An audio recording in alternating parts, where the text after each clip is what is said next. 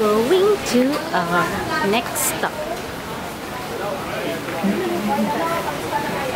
Malapit lang daw kami. Here.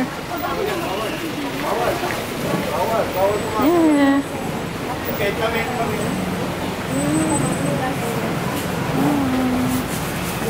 Here, we're here.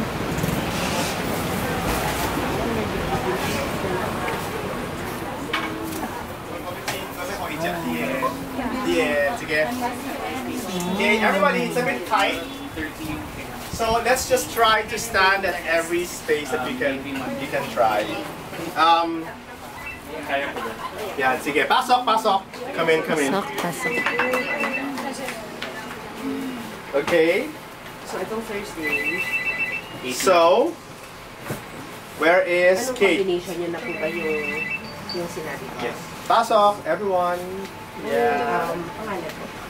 Bigyan sa iba. Yo, sige, ilabas yung bandila. Si Kuya. Okay, are we complete? Yeah, some of you can stand here. Oh. Yeah, you can stand there so you're not blocking the way. Girls, please stand here. Okay, Rob is here. I don't see Abby.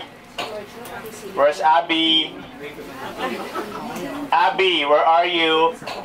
Okay, so for our merienda, I'm letting you try a type of pastry. Okay, it's a pastry that most people probably will not usually associate with Binondo, no? And it's a type of empanada. Diba when you think of empanada, what place do you usually think of? No, what place?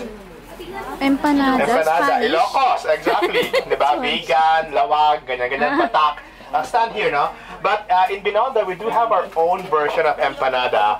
And this type of empanada is what we call as gucai, no? It's not the usual empanada, which is orange outside. And you know, with ground pork or egg or papaya. This one has gucai. And what's gucai? It's chives mixed with ground pork and mushrooms and their own little secret 7 herbs of recipes and spices. I think this, and it's very juicy, okay?